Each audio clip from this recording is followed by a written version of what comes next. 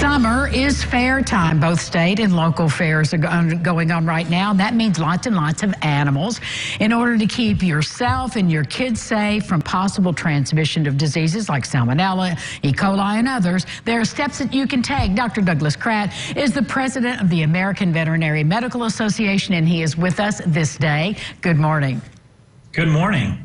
I was so interested in reading all of the conversation talking points in this particular subject because we're in agricultural area and the fairs are going on, and we all love to go visit the animal pens that are being judged. What do we need to be aware of?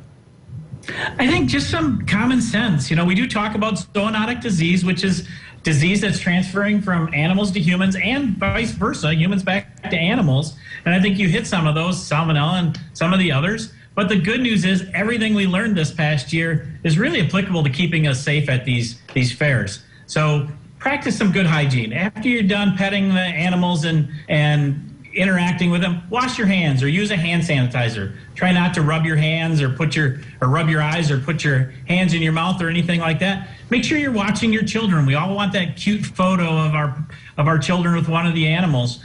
Just be aware of that and try not to eat or drink around the animals as well, best that you can.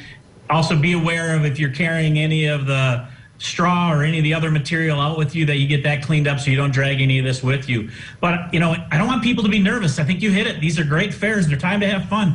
A lot of people that may not interact with these animals get to go there and learn about it, which I think is really important. It is important, and just being mindful in this way. And I don't know that we had to even think about this, or at least we didn't think about it in the public so much, except the pandemic has raised our awareness about this. Exactly. I think that's exactly what it does. These zoonotic diseases have been around forever, and there are more that are emerging. But you want to know what? It's not the end of everything. It's just a matter of being able to adapt and do things that we were always taught to do anyhow, but enjoy it. Now, what are animals in danger of from humans? Well, a lot of these diseases can go back and forth. So animals can get E. coli from us. There are other diseases that they can get as well. So we talk about even some of the influenzas can mutate within the species and we can transfer it back to them. So we want to be very careful with that. But again, just practicing common sense with it. Again, don't be afraid. Keep going out and enjoying life, especially now when we're starting to open up again. Well, I know one of the things that you suggested, which I would love for you to repeat here, is when you do get home, how should we treat our clothes if we've been through the barn area?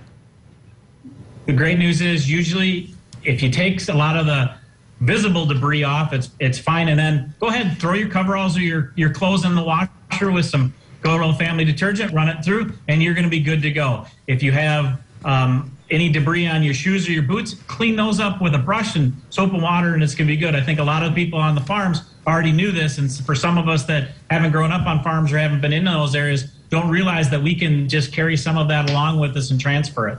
And are you recommending masks as they go into these exhibits? I think you got to follow your local ordinances with it. You know, we're following CDC guidelines as far as coronavirus with masking up and things like that. If you're immunocompromised, I think that's something to talk about with your human physician. As far as your pets go, make sure you're talking with your veterinary team and having all your bases covered. Thank you so much. Is there a website our viewers can go to for more information? We have a ton of information at avma.org. Thank you, Dr. Kratt. Great to see you. Thank you. Have a great day. More local lifestyles right after this. Please stay with us.